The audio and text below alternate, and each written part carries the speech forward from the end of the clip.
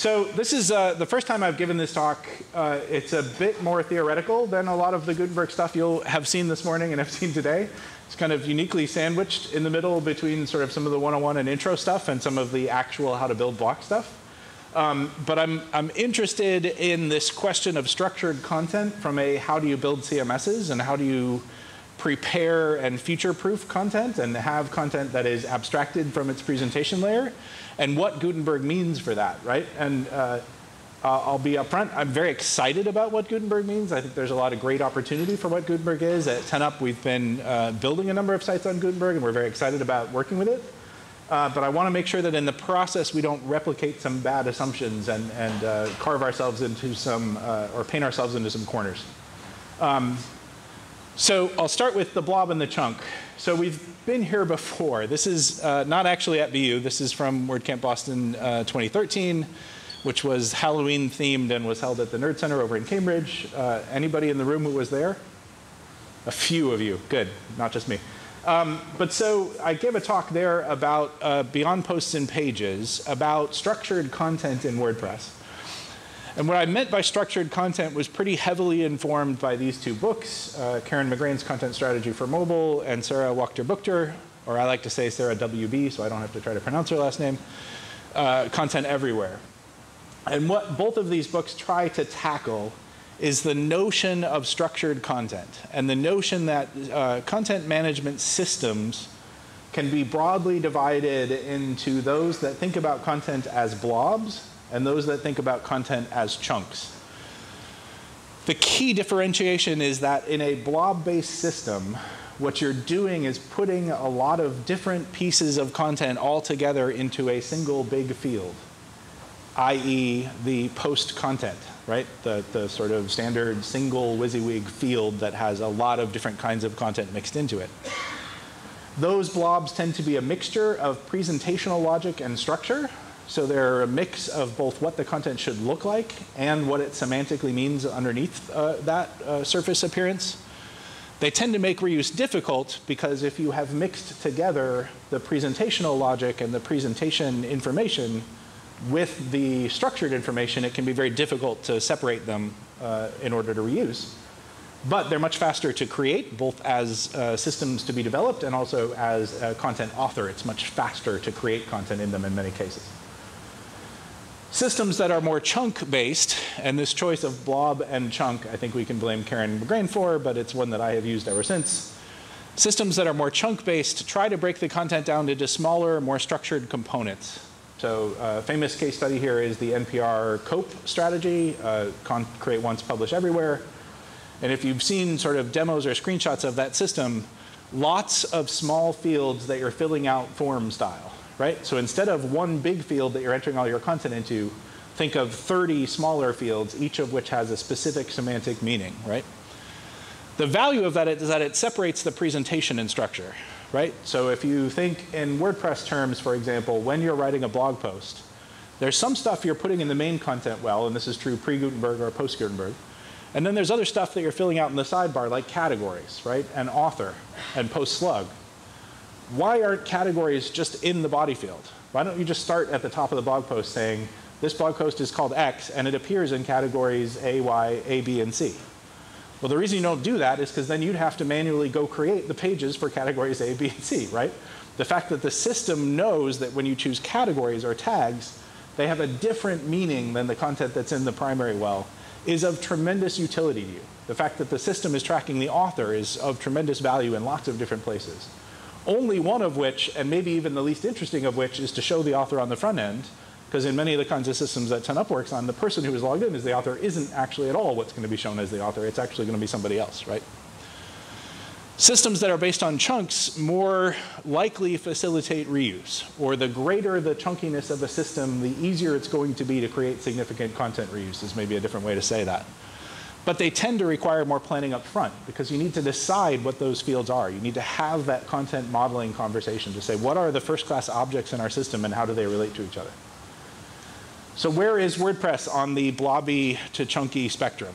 Well, the argument I was making back in 2013 in this video that I'm referring to was that by default, many people use WordPress in a very blobby way, but that it can be made more chunky.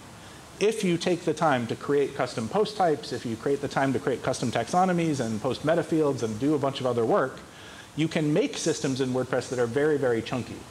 AMC, the channel, formerly American Movie Classics, uses WordPress, and they have a whole system in their dashboard that's all about creating shows, series, episodes, and cast members.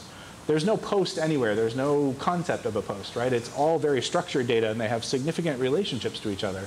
So that you can very easily say in the system, I want to show all the video extras from season 3, episode 2 of The Walking Dead that feature Daryl, right? And the system knows each of those things as semantic concepts and can very easily get to them. So enter Gutenberg, right? Gutenberg uses blocks to create all types of content, right? And you've already seen a couple of different demonstrations of blocks, thanks to Tammy and others. Blocks enable us to create richer content. But blocks are also buried in the main content field, right? So is Gutenberg making us more blobby or more chunky? That's what I want to talk about today. Short answer is, depends on who's doing the implementation and depends on where we end up. But done properly, I would argue, Gutenberg will enable us to get some of the ease of use features of blobbier systems by creating direct modification, by creating a preview that looks more like the thing being edited, by letting people edit in place in a way that's more natural to the author, while also, if the developer does the right things, preserving structured content in the ways that we need to preserve structured content. And this will be especially important as we get out of the first phase, which is just the editor focus, and get more into some of the other phases where we start to touch other parts of WordPress. So quick sample, and I know this is placed in the advanced developer track, but this is actually the only code of any kind that you're going to see in the presentation. These are some sample block contents on the left-hand side. The URL that's scrolling up the side there is just where I found this from. It's sort of a sample of every block in a single post. And then on the right-hand side is the HTML and what's actually stored in the WP post table as a result of that. And so what you see is the HTML comments, right? Open angle bracket, exclamation mark, dash dash, being the opening of a comment, and then the one below it being the close of the comment. So that first one is a WP heading, has the H2, and then has the close heading. What that means is we're storing some content in a structured fashion, but its structure is somewhat limited, right? So categories down here at the bottom and latest posts. The headings that are interspersed are just the same headings over and over again, but the other examples change as you go through, right? The categories is a dynamic block, so it's actually pulling dynamically categories. So what's stored there is semantically a notion that WordPress understands that what's here is effectively maybe what we would have called a widget or a shortcode before. What's here is a thing that I'm going to take some action on when this post gets consumed, right? So it's more structured than the old blob style, but it's still kind of, they're all buried in one place. Here's a slightly more complicated set of examples. I couldn't leave the existing Twitter example in, so I had to add my own at the top, but I left all the other content the same. These examples get slightly more complicated. If you look down at the bottom two, for example, WP Core embed YouTube. There's a structured representation of the URL. The type is video, and the provider is YouTube, right? This carries some of the kind of metadata about this embed in a structured fashion that could be parsed by structured readers. At the same time as we get sort of the default, what would have been automatically turned into an OEmbed, the URL.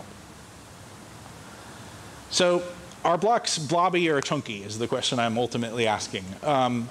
Blocks have structure in the sense that they are stored in a structured fashion, but a block is a chunk stored inside a blob, right? So at the end of the day, what actually ends up being stored in the WP post table or in the post content in the post table is a set of HTML markup plus.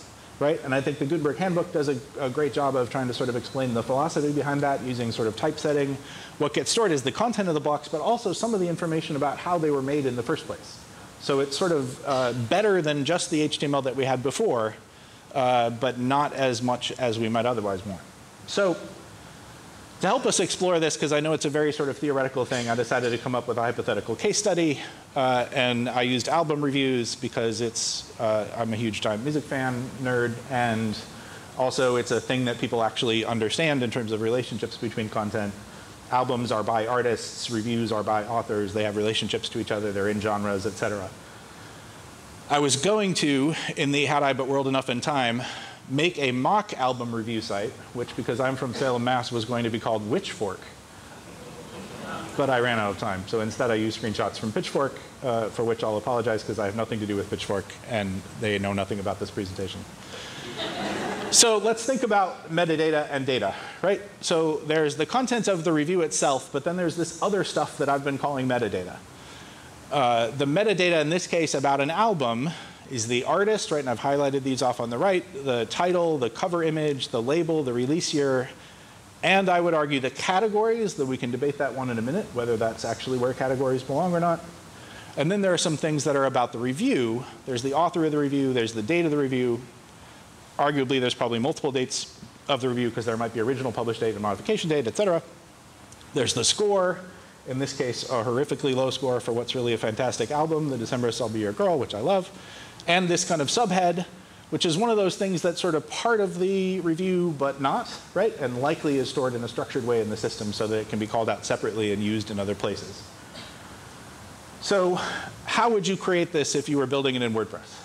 In the pre-Gutenberg era, which some of us would call the present. That's a joke. Just kidding.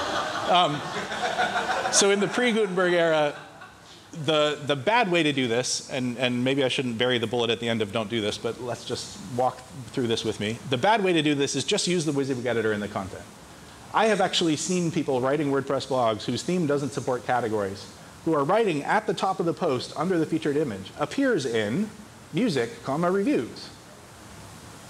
No, that's not the way categories are supposed to work, right? Use the categories that exist. So if you were to just open up a new post editor and at the top create, float an image to the right, create a title on the left, put The Decemberists I'll Be Your Girl, put a little image for the score on the right-hand side, it's very easy to do, depending on your knowledge of HTML maybe and your comfort with the WYSIWYG editor, but it creates an incredibly bad problem, especially once you have thousands of these, right? So if you're writing a blog about lots of topics and it's kind of a personal or a lifestyle blog, and every once in a while you want to write a review of an album, maybe this isn't a bad idea because you're just dropping kind of an image in. But if you actually expect to build a site around this and a business around this and have reuse and have the ability to abstract these things out, don't do this. Round 1B is use a shortcode to insert the album bit. Slightly better score here for The Tree of Forgiveness, John Prine's first album in 13 years. You should listen to it. You could use a shortcode to insert the album bit. You could use shortcode UI, aka shortcake, which means just like you get insert image, you get a little insert post element, I think it's called these days, which then lets you choose what kind of shortcode to embed. What you get there is a bit more structure in the sense that the shortcode will have a certain number of kind of content fields and how they operate, right? But you still pretty blobby because you don't get good programmatic access to the data inside the shortcode. Many of you have run into this problem when suddenly a client says, I want you to find me all posts that contain the shortcode X, right? And now you have to go parse the post content table to try to figure out what are all the places where that shortcode is used. So better way to do this. Oh, and there's another meta field. So I said categories we could talk about. Is the category a part of the album or the review? Could be both, right? It could be this is a review that appears in Rock. It could be this album appears in Rock. It could actually be that the reviews and the album have different categories, and then you'd have to figure out what that means. Here there's a track. Is that track metadata associated with the album, or is it metadata chosen by the reviewer? I would argue the track itself is metadata of the album, but the choice that this is the featured track is metadata of the review. So we'll have to think about that one in a minute. So round 2, better way to do this. Review custom post type with specific post meta and taxonomy. So some of you have probably seen WordPress interfaces that work this way. You have your standard post with title and excerpt and body and author and all that. And then you have a couple of other custom metadata fields where you say who the album is, who the artist is being reviewed, what the album is, maybe what the score is, right? And those are all stored in structured way as part of the custom post type in its post meta or in its taxonomy. And the template knows how to display those things.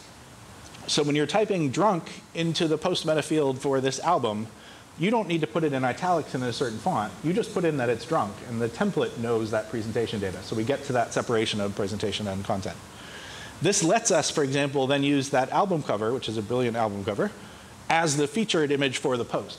Because we have it stored in a separate field, we know it's something different, we can sort of control how that operates. And it gets you better reuse. Challenge. What if you want to have multiple albums per review, right? So that approach works pretty well as long as you have a single album per review. RollingStone.com recently relaunched on WordPress, and Aaron's in the audience, so I'll call him out on it. Fantastic relaunch of Rolling Stone on WordPress as a platform. One of the things I immediately went to look for is at the back of Rolling Stone in the reviews section, and I've been a print subscriber for years, there are often these reviews that are multi-album reviews, right? Sort of here, electronic outliers, or can Pop's Heart Bobs go up? The red brackets there, there's 3 different albums being reviewed in each of those reviews.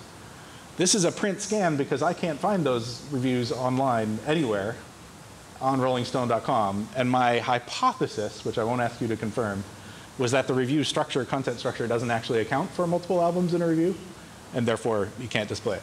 So real case study that I know nothing about, so I can't tell you that's actually what happened.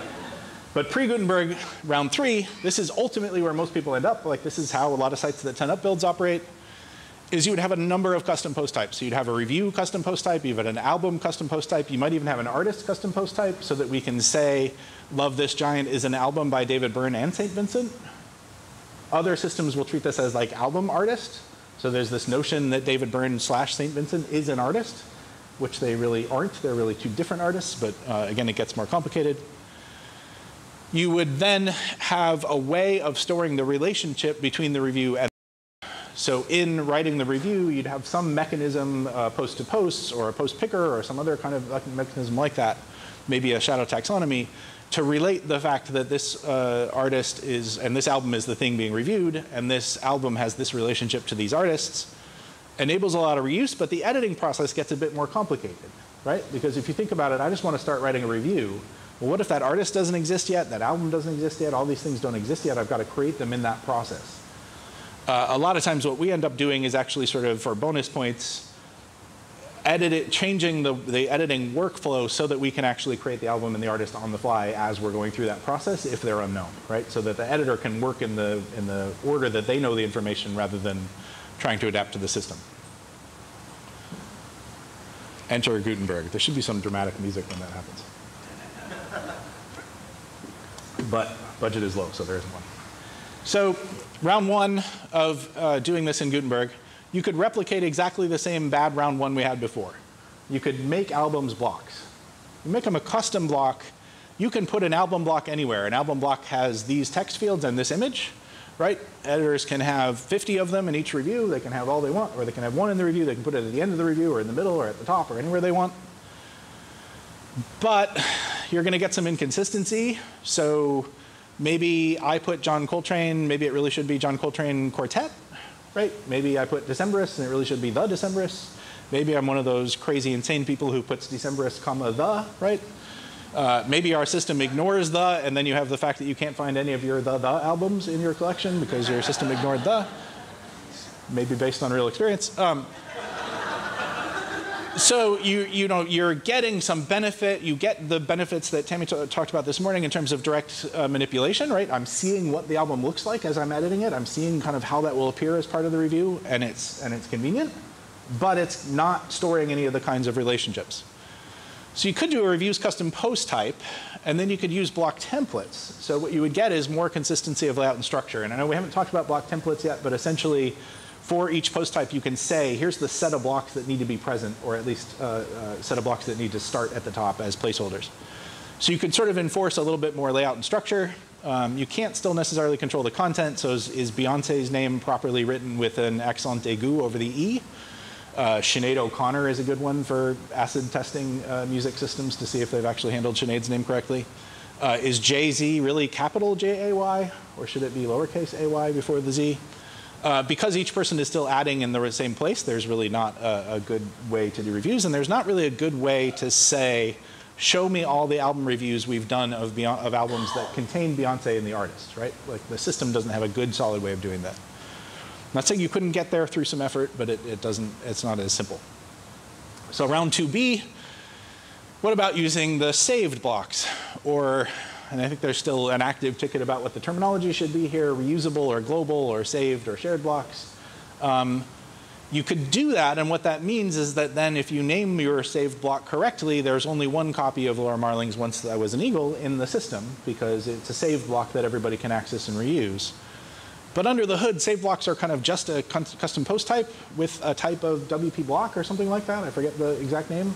So if you're doing that a lot, you're going to get a lot of those blocks. And there are going to be a lot of different kinds of blocks, and it's going to kind of create a weird system of trying to find them and locate them and reuse them if they exist. And I would say it's sort of a weak 1.0, and I don't mean that as a criticism, I just mean it's a 1.0 implementation of what global blocks might be like. For a blogger who wants to have their standard subscribe to newsletter thing that they use on lots of different posts, I think it's a great thing. For somebody who's really trying to do structured content, it's sort of the wrong tool for the wrong job. So Gutenberg round 3, reviews and albums both as custom post types, each with their own post meta and taxonomy.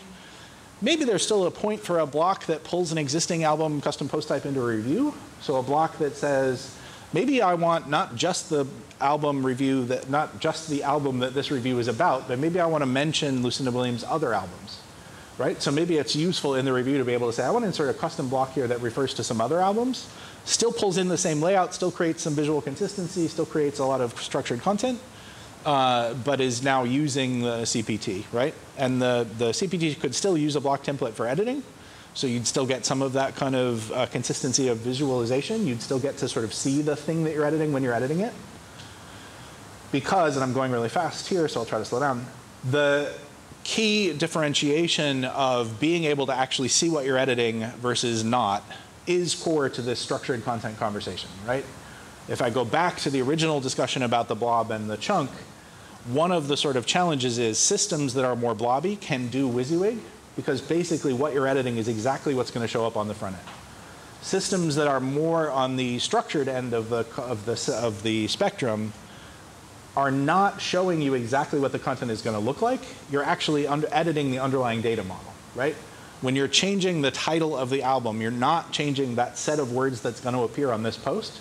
You're actually changing the underlying semantic data that gets represented in multiple different ways on the front end. So there's a great set of posts under the hashtag WYSIWTF. So instead of what I see is what I get, it's, well, you figure it out, that are all about sort of the challenge of that abstraction and why it breaks. So again, this would get us sort of decent reuse, but I don't think is the end state. So what I think we want to get to ultimately, and we've been experimenting with some versions of this. Black Times is a fantastic album, that's why I put it at the end. Reviews and albums both as custom post types. But now let's think about the editing workflow, and let's think about, I could be writing that review custom post type. It could have a block template. And if that album doesn't exist at the time that I'm trying to edit it, I can create it in the background. REST API, right? There are different kind of server-side APIs. Actually go ahead and create and retrieve that album at the same time. So I can use a React or jQuery component that has a type ahead that does matching and sort of then shows me if it doesn't match. There are lots of kind of interface enhancements you could do. And again, this gets a little bit more into custom work, but it wouldn't be that hard to actually kind of do a type ahead to see if this album or artist exists, and if not, actually create it and save it on the back end as a custom post type with the appropriate post meta. So as though the user had gone and filled out these forms in sequence, but with an experience that's more like the new Gutenberg, right? So in general, what I think is interesting is as we start to work through Gutenberg and what it means, phase one in our first focus was this post editor, right? And I think that's the right first focus. I think it will enable people to create richer content. But that richer content will also in certain ways be less structured, right? The example of embedding videos. We actually wrote a plugin for Brightcove that's in the repo that's a lot of large publishers use for Brightcove. Inserting a video through OEmbed or through a video block works really well for, I'm writing a blog post and I want to link to a couple of videos. It works really horribly if you're MSG Networks and you want to show all the highlights from the latest Rangers game in a structured way that can be searched over time, right? So thinking about sort of how do we get the experience of editing, where it feels like you're editing the thing that you're actually wanting to edit, but still on the back end make sure that we're saving the data in a way that's actually going to set us up for success in the long term, and not creating a bunch of blobs full of chunks, which is, I guess, how I have visualized what happens here. So why does all of this matter? Future proofing. So what happens when new devices get introduced and necessitate different combinations of output? We went through this once already with the mobile revolution, right? Yes, responsive design saved our asses over time in mobile and let us sort of output one set of HTML and have it render on multiple devices differently. What happens when those outputs are now voice-based, right? Or it's your perpetually arriving internet fridge that needs to be able to read the latest album reviews to you, right? When we need different kinds of output, if we've mixed together too much of presentation logic into the actual content itself, it makes it very hard to do that kind of reuse. The more structured we are, the more likely we are to survive those. New features, right? So maybe the first time I built an album review site, I would have linked to Amazon because I still thought people bought music like I do. Now I'd want to link to Spotify or Apple Music or Tidal or whatever, right, as the place where they could listen to that album. If I want to change that after the fact, it's harder, I would argue, to do that in a blobby system than it is in a chunky system. Consistency, so from a database side or information systems thinking side, you really want to have a single record for each object. You really don't want to have 15 copies of information about an album floating around in the system. You really want to have one and link to it and use it appropriately. From a relationships point of view, if you wanted to be able to show me other albums by this artist for which we have reviews, other albums on this label or in this category, other reviews of this album, maybe Pitchfork finally allows me to write a response review to their takedown of I'll Be Your Girl. Maybe you want to show other albums to which this artist contributed to the David Byrne St. Vincent or Jay-Z Beyonce scenario, right? And you want your system to be able to do that as simply as possible. Now, of course, your editor could just go in and create a block that says, here are some related albums. And they might know the catalog well enough to be able to know what those are. But you really want your system to be able to do this in a more programmatic way, right? You want to be able to pull those things in automatically. So my conclusions about structured content in the era of Gutenberg. Block-based editing, there's no doubt, can improve the user experience. The editor experience, the author experience, because what you're seeing is a closer representation to the thing being edited, right? Instead of metadata fields in the sidebar that are used to create visual impact in the editing area, you can actually use those metadata fields for things that are truly metadata and still get the flexibility that you need. So in my example of somebody who's actually writing categories, why couldn't I edit the categories tag right on the page? And have the system be smart enough to know those need to be saved as categories, right? Why couldn't I be looking at a post and edit its author right in place and have the system know that what I need to do is store that as author information? Block-based editing can make WordPress blobby because done poorly, it may be mixing presentation and structure in post content. As the WordPress community goes out and builds 15,000 plugins that create 40,000 blocks, how many of them are going to properly understand the distinction between what controls should be in line with the block and what should be in the right rail and what should be under advanced settings? And how many of them will mix structure into post content? Not just the HTML tags like the P and the H2, but I imagine we will get inline style information, we will get inline script information, we will get all kinds of the bad behaviors of the past. So you end up with structured blocks inside blobby post containers, right? And ultimately, what this all comes back around to, perhaps, and I know my talks are good when I get back to where I started right at the end, is that proper content modeling is required in either case, right? The same sets of technologies that we use in the pre-Gutenberg world, custom post types, post meta, taxonomies, taxonomy meta, right? All of those places WordPress provides for us to store data are places we can still use in the Gutenberg world, so long as we're thoughtful about where it is that we're storing that data and how we're retrieving it, right? So I left all my intro stuff out of the beginning because I wanted to make sure I got through the talk. But I have been John Eckman. I'm the CEO at a company called 10up. We're an agency that does strategy, design, and development. We are hiring. Off to the right are some of our highly promoted positions. Please do visit 10up.com/careers, especially if you are an experienced senior web engineer, senior front-end engineer, et cetera. We're a fully distributed company, so people are working from wherever they are throughout the world. And with that, I will take questions. I'm really interested in feedback on this. This is the first time, as I said, I've given this talk. I'm giving it a couple of times more over the next year. I'd love feedback on sort of what concepts made sense to you or didn't make sense to you. You can tweet them at me, or if they're really nasty, send them to my email so the rest of the world doesn't have to see them. But truly, I'm interested in sort of feedback and questions. And we've got 9 minutes by my count. Thank you.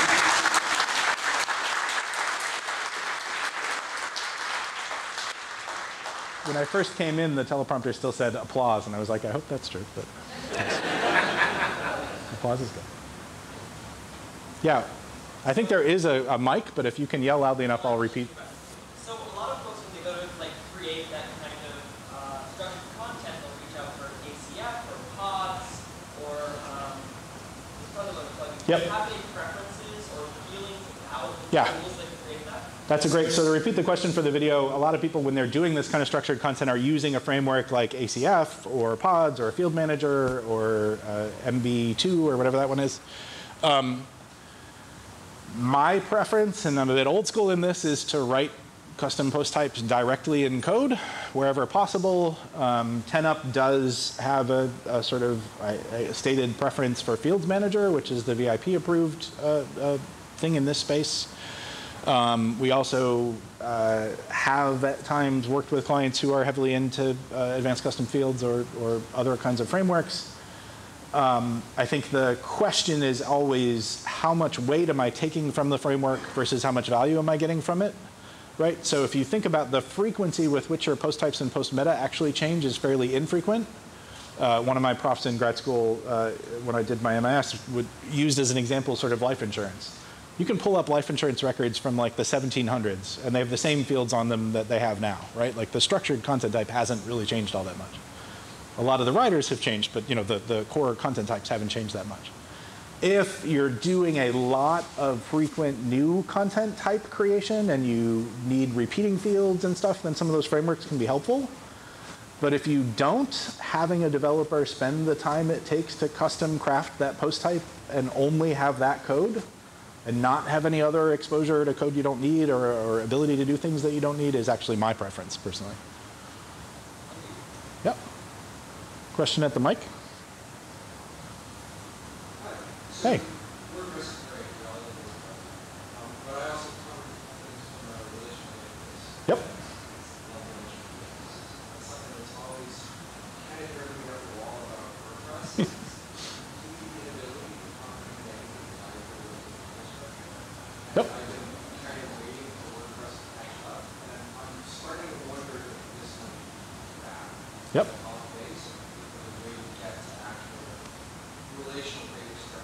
Yep.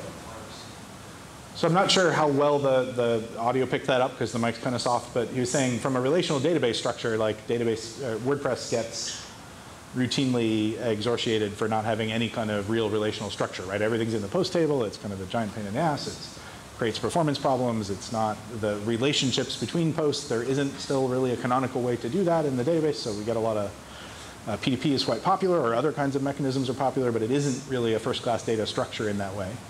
As compared to, say, Drupal, community I also spent a lot of time in, which has had for a long time a fields API and a robust way to create what are now entities, so they're getting more complex every time, but they have a much more structured way to get at that kind of stuff. I do think the grand irony of all of this is that Gutenberg might be a way we finally get a real fields API and a real set of data definitions and a real set of data types back into core ultimately, even though we tried for a long time to have a fields API and sort of didn't make progress on it. What's interesting is the WordPress community by design, and go to wordpress.org/about/philosophy, right? Design for the majority, simplicity, work out of the box are more important than elegant underlying data structures, right? And for the vast majority of the WordPress community, I think that's the right decision, right? For people who work on larger scale problems or different kind of enterprise class problems, that can be frustrating. But I think we'll actually get progress out of this. It just might be sort of in phase 1.5 or 2 of Gutenberg rather than in phase 1, where the focus really is on that first editor. There are already some structured parsers that know how to read Gutenberg content and use the annotations and make some smart decisions out of them, which I think is a really interesting space for some things that could happen in the future. What I don't think will happen is the community will one day say, oh, now that we have Gutenberg, let's rewrite the whole database schema of WordPress to be more closely relational and more focused on object orientation, right? And I don't think we should, right? So I think that's the right choice. The other thing I would say, and I probably should find a way to work it into the talk, is we often end up using ElasticPress, which is a tenant plugin that uses Elasticsearch. Because some of the ways WordPress stores data are not optimized for reading and for these kinds of relationships, indexing in ElasticPress and then using that as a query engine actually is sometimes a way to work around some of the limitations in WordPress's data architecture.